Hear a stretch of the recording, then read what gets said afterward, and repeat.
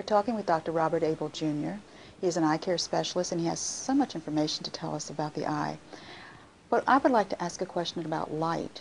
There's UV light, there's sunlight, I mean, there's all these different kinds of light. You even talk about blue light. How are we affected by this light? What are these lights? Light is part of electromagnetic radiation. It goes from cosmic rays, which are the really short ones, gamma rays, X-rays, and then into the UV family. Okay. UVC, B, and A. And as you get closer to A, you get closer to the visual spectrum.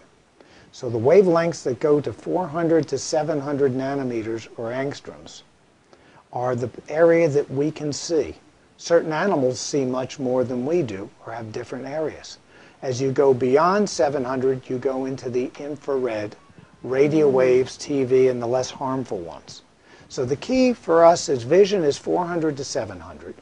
And in that is colors. That's why we have 3 color cones: red, blue, and yellow. The blue are the most sensitive. The blue is nearer to the ultraviolet, just like violet and blue are close to each other.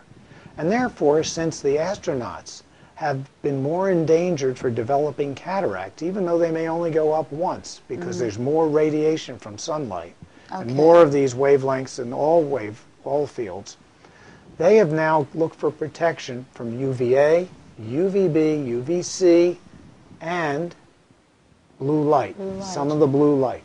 They know in experiments with animals that if you expose them to blue light close to 400, there'll be more of a burn in 1 minute, whereas if you go up to 430, it takes 5 minutes.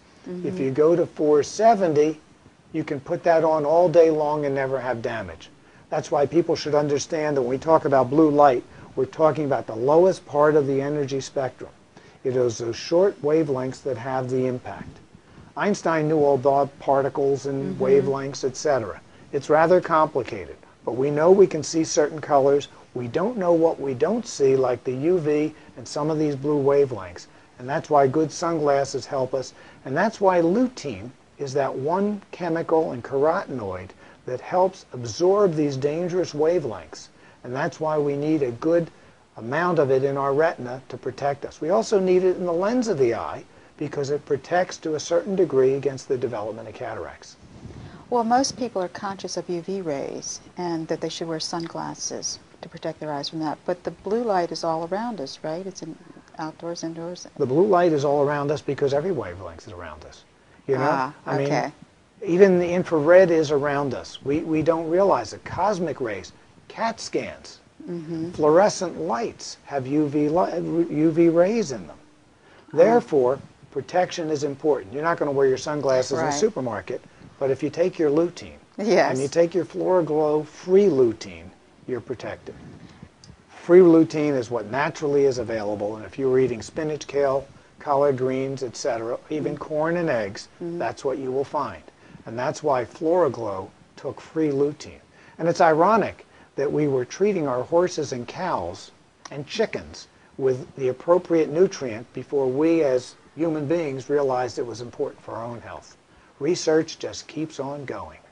Okay, and you say that the astronauts, and how about airplane pilots? Airplane pilots have a 60% higher rate of cataract formation because they are closer to ionizing radiation. We're protected by the ozone layer and clouds, but that is thinning.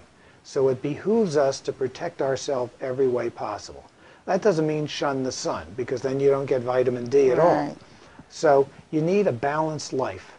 And balance means supplementing, getting the right amounts. You don't have to do too much. And follow the current research and ask your doctor.